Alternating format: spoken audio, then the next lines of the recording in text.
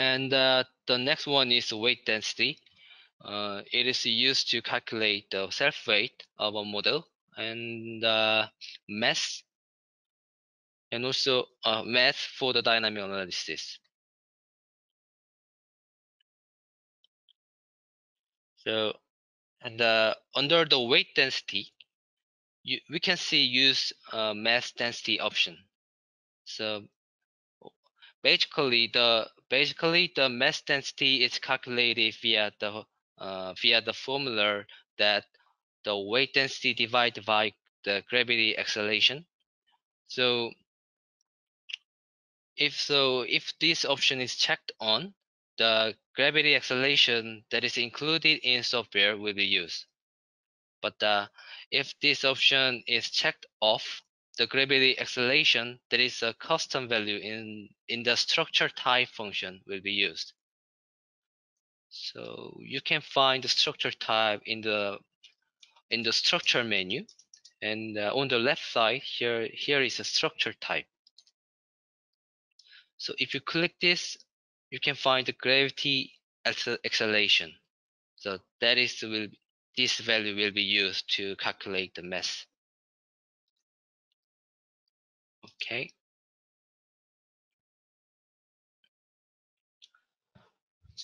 Okay.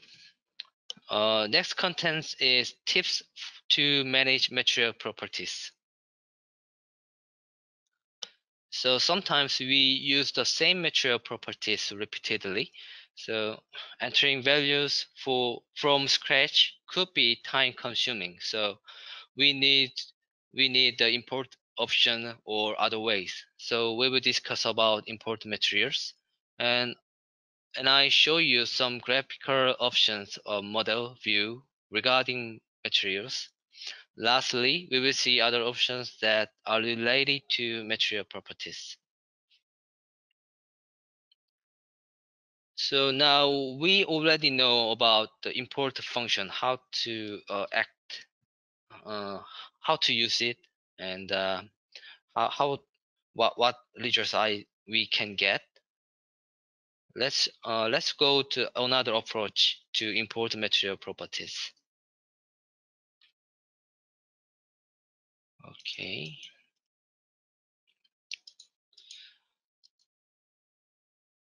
The first approach is use Mst Command.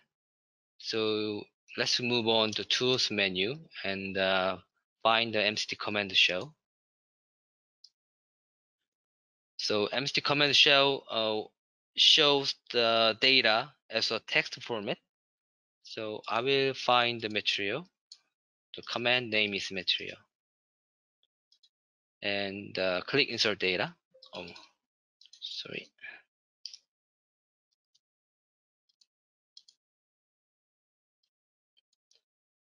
So we can get this kind of text. So this side means the command for the material to declare the declare creating material, and the bottom this side is the data in the material properties in this model. So I will copy all of them.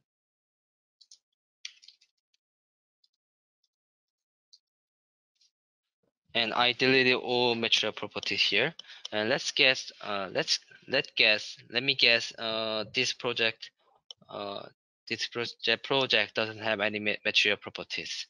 And I know the command of material properties, or save the material, save this text into the other text format. So I would like to import those material properties here. So in this case, move on to the Mst Command shell, and then paste that command and click run. So after running this, I got the material properties here.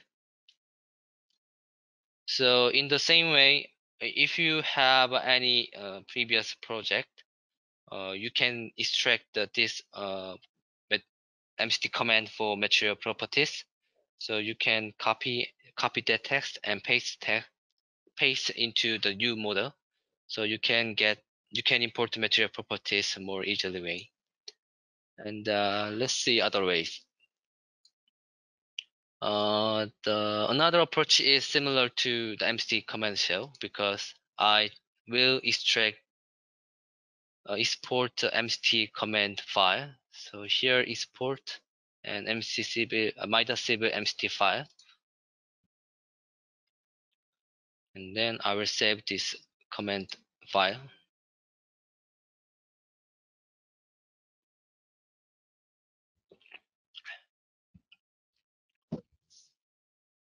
So the MIDAS civil project can be saved as two types. So one is the model file and one is the text file.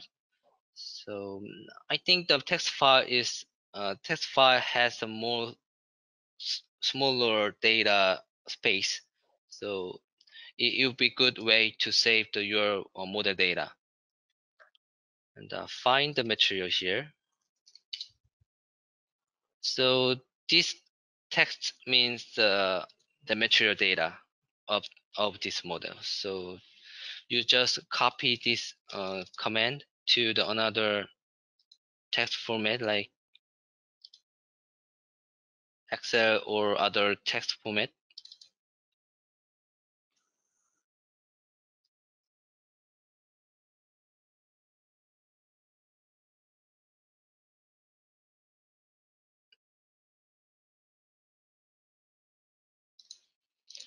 And save this text in this file just. And when you start your new project, and just copy this text and paste this text by using Mst Command shell or the import Mst file directly. So okay, so we uh, took a look at the two approaches about import material properties. So one is using Mst command shell, and another one is use Mst file. Okay, and let's have a look at about graphical option regarding material properties. I will open another model here.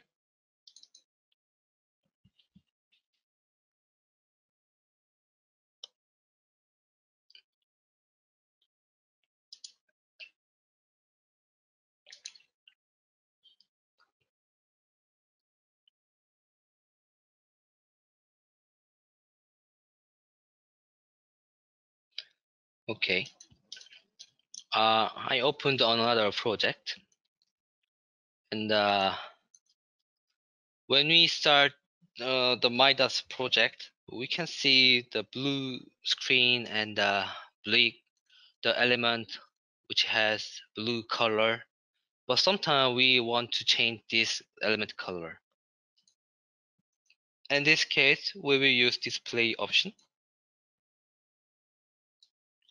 And here is draw tab. And select the element color here. And as you can see, here is a material color. And I will use a random color here and click apply.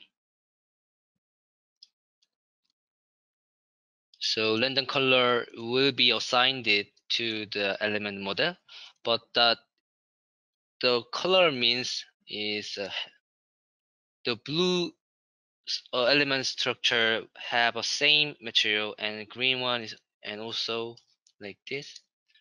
So let me see. So the number one material has a green color, and the concrete has a blue color like this. And if you want to change this material color, go to the color tab, and at the bottom of this select item dialog, you can find the material. So here you can change more detailed color here, like this.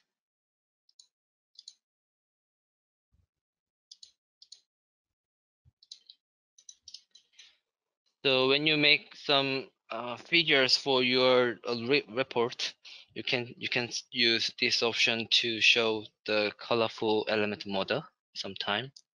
And also, if you want to distinguish the elements and to check the at once, I think it would be good change the element color here. Okay, and these are the other options related to the material properties. So first one is bill of material. So this function gives us the quantity of model structure based on model. So let's see. You can find that option is in the tool menus. And here is bill of material. These are the method for generating the quantity of element. So I will check on the all of things and if click OK button.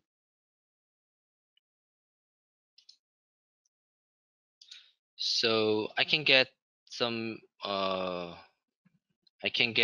their length or paint area or weight of about structure as per the section name or the material, like this. So it would be good if you want to check the quantity of your structure approximately. And then second one is the initial material database. So do you know the standard type in material data dialog can be changed? So if you use this option, you can set the standard design code that you prefer. So let's see. So it means when you define the new material properties, and when you select the steel or concrete as SRC, you can see the Eurocode at first. But if you use this option, so preferences of function is in the tools menu, and then you can find where is the properties. So here is an initial material database. I set Eurocode, but if you usually use British standard, change that like this and click OK button. Okay.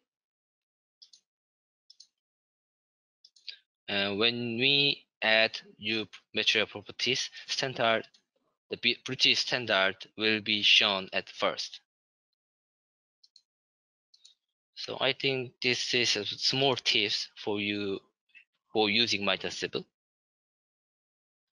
And the next one is element weight table.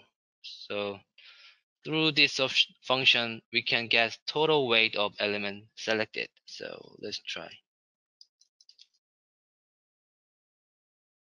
So first of all, select the material, select the element here, and go to the query here, and we can find the element weight table.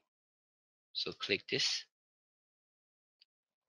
So this table will show the total weight and the unit weight for the selected elements here. So you can check the material number and section and the length and unit density, unit weight, and total weight like this. So this is the more tip. And another one is mass summary table.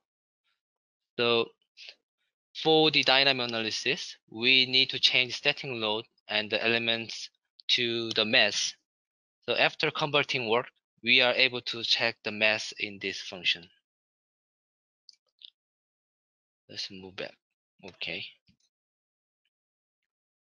So in order to use convert the structure to the mass, we should use structure type function here. And then we can find the convert self weight into message. So here. So if you check on it and click OK,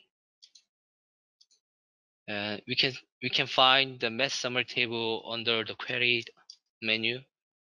And if you click this, we can check the mass at the node as for each node like this. Okay.